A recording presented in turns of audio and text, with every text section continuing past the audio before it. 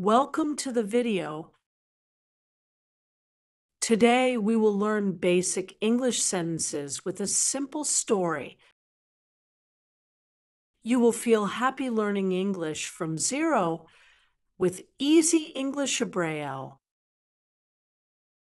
Chapter 1: A Strange Island. Once upon a time, a man named Edward was on a ship sailing across the big blue ocean.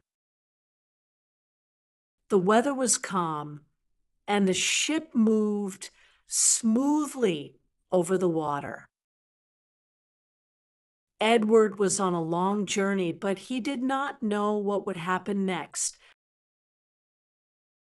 He enjoyed the peaceful sea. Suddenly, a big storm came, and the waves grew tall, shaking the ship. The sky turned dark, and the wind howled loudly. The ship started to break apart, and Edward was thrown into the wild ocean. He held onto a piece of wood to stay afloat. After many hours, the storm passed, and Edward saw a small island in the distance. He was tired, but he swam toward the island with all his strength. When he reached the shore, he collapsed on the sand, exhausted but happy to be alive. The island was quiet and covered in trees. Edward looked around and saw no other people. He wondered if anyone lived on this strange island. He decided to explore the island and see if he could find help or food to survive. As Edward walked through the trees, he heard strange noises coming from the jungle. The sounds were unlike anything he had ever heard before. He felt nervous but kept walking deeper into the island. The jungle was thick and the path was difficult to follow. After a long walk, Edward saw a large house in the middle of the island. The house looked old, but it was the only building he had seen. He walked closer to the house, hoping to find someone who could help him. When Edward knocked on the door, a man opened it and looked at him with surprise. The man introduced himself as Dr. Moreau, and he welcomed Edward inside. Edward was relieved to meet another person, but something about Dr. Moreau seemed strange. Dr. Moreau told Edward that he had been living on the island for many years. He was a scientist, and he spent his time working on secret experiments. Edward listened carefully, but he felt uneasy about the things Dr. Moreau was saying. As they talked, Edward heard more strange noises from outside the house. He asked Dr. Moreau what the sounds were, but the doctor only smiled. He told Edward not to worry and said that the island was safe. The next day, Dr. Moreau invited Edward to explore the island with him. Edward followed the doctor, curious to see more of the island. As they walked, Edward saw unusual animals that looked different from any animals he had ever seen before. Dr. Moreau explained that he had created these animals in his laboratory. He had been experimenting with animals, trying to make them more like humans. Edward was shocked by what he heard. He realized that the strange noises were coming from these creatures. Edward began to feel afraid of Dr. Moreau and his experiments. The creatures looked sad and confused, and they moved in strange ways. Edward wondered what Dr. Moreau was really trying to do with these animals. One evening, Edward met one of the creatures up close. The creature looked like a mix between a human and an animal.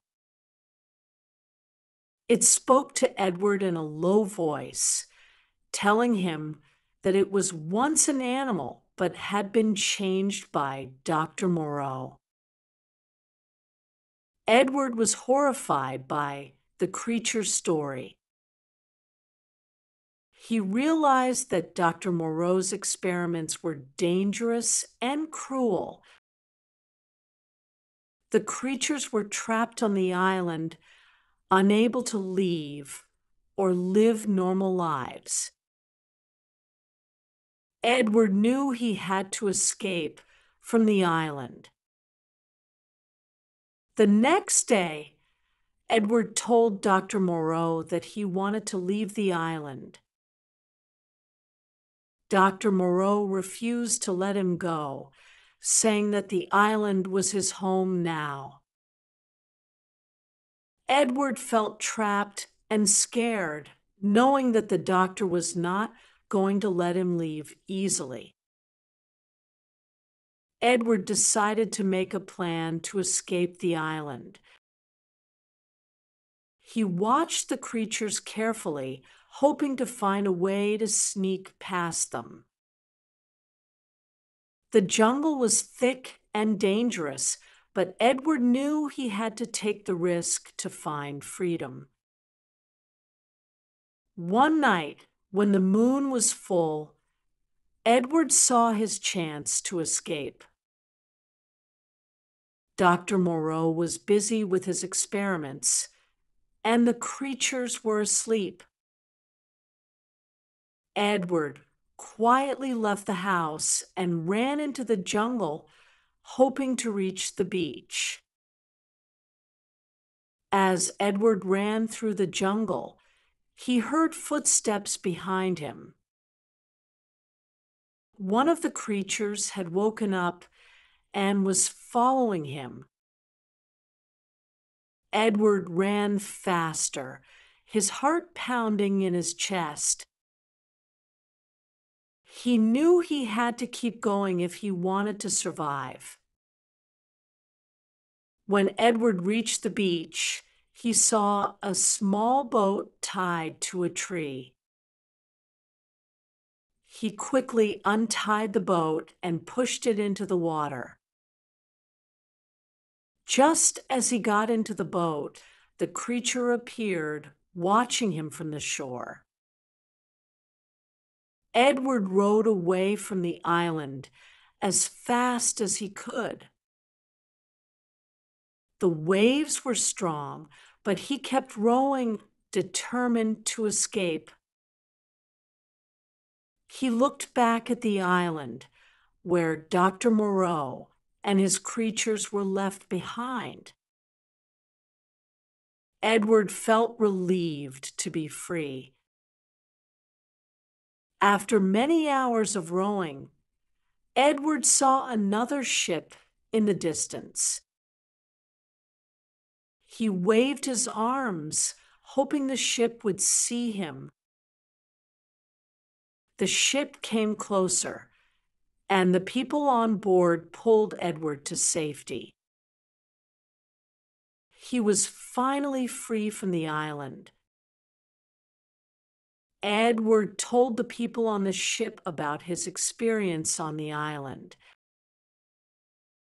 They listened to his story with shock and disbelief.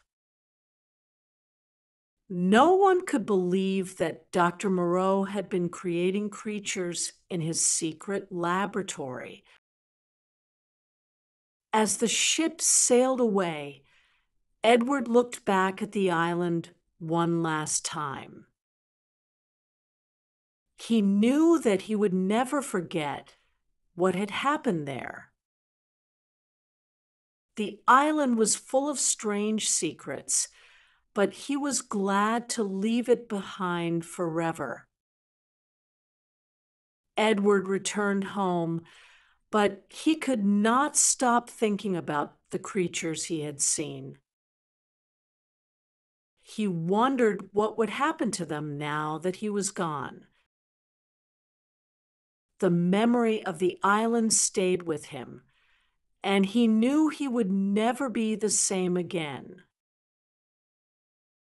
The people on the ship helped Edward return to his city, where he tried to forget about the island. But every night when he closed his eyes, he heard the strange noises from the jungle. The creatures' faces haunted his dreams. Even though Edward was far away from the island, he felt like a part of him was still there. He could not escape the feeling that something terrible was still happening on the island. The island had changed him in ways he could not explain. Edward decided to write about his experience on the island. He wanted to warn others about the dangers of Dr. Moreau's experiments. He hoped that by sharing his story, people would understand the danger of playing with nature. As he wrote his story, Edward remembered every detail of the island. The creatures, the jungle, and the strange noises all came back to him. He felt both fear and sadness as he thought about the creatures that were still living on the island. In the end, Edward finished his story and shared it with the world. He hoped that his words would make people think about the dangers of science without limits. The island of Dr. Moreau would never be forgotten.